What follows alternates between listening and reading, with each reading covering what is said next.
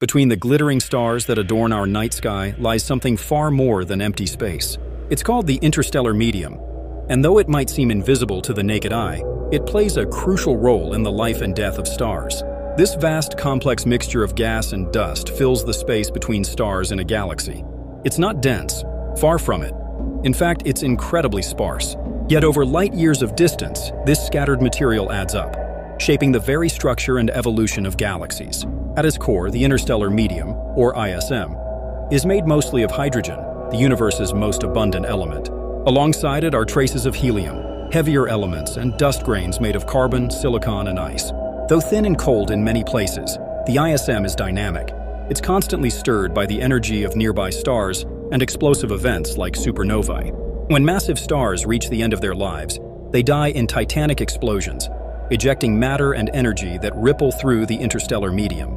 These shockwaves compress gas and dust, triggering the birth of new stars in vast molecular clouds, essentially stellar nurseries.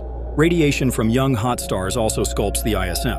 Ultraviolet light ionizes the surrounding gas, creating glowing regions called H2 regions, signals that star formation is underway.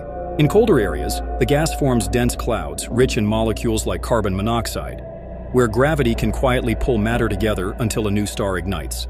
This cycle of starbirth, death, and rebirth keeps the interstellar medium in constant motion. But how do scientists study this invisible web stretched across the galaxy? Not through visible light, which dust tends to block, but through radio waves, infrared, and even X-rays.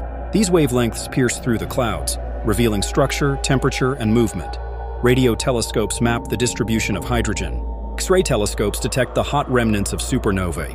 Each frequency unveils a different piece of the puzzle, helping astronomers understand how galaxies evolve. So the space between stars isn't empty. It's alive with motion, history, and potential. The interstellar medium is the quiet architect of creation, recycling matter from dying stars into the seeds of new worlds, shaping the cosmos in a never-ending cycle of transformation.